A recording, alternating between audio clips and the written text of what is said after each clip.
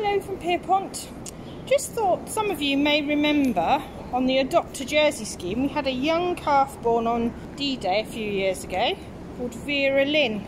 She was named after the prolific singer who helped keep our troops happy.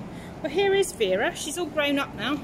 She's actually had 3 calves of her own.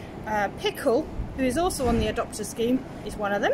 Vera's in the shed now having her afternoon munchies.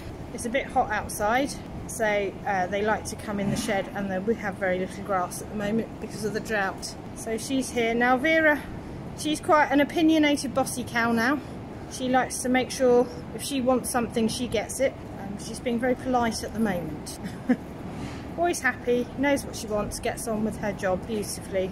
She's a cow that can sometimes make our lives difficult when we're handling her, but actually we don't have to handle her very often. She's always sound, milks well, comes to the robot without any intervention, and is very rarely has a day off being ill. So, but yeah, when there's routine handling to be done, she can make our lives a bit difficult if she feels so inclined, but we love her all the same.